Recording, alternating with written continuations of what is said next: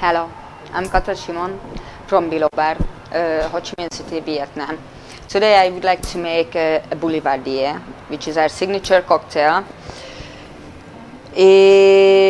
What we do, we use a Glenmorangie single malt whiskey, 30 milliliter.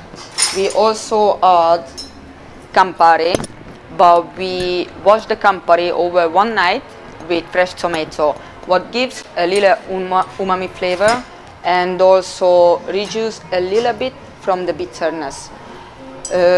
In the end, we add the Cinzano sweet vermouth, also 30 milliliter. After mixing everything together and strain it, we put in the pumpkin. We age it for 1 week. After 1 week, the pumpkin gives earthy flavor in.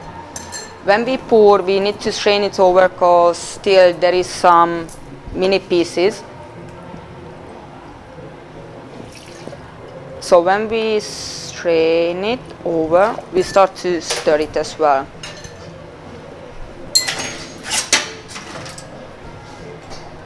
I'm using kind of ice block.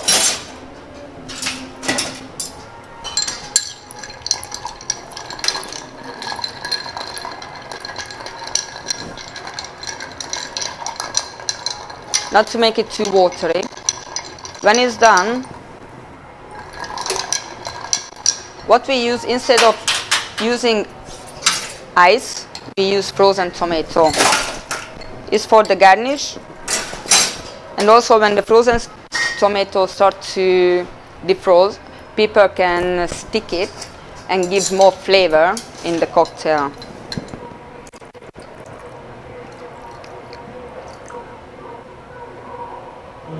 The last touch, what we make, we have a mini tomato,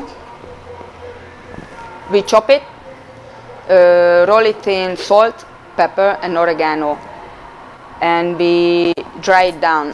When people chew it, that will give a different layer in the mouth, and after drinking it will open the flavor in Italy.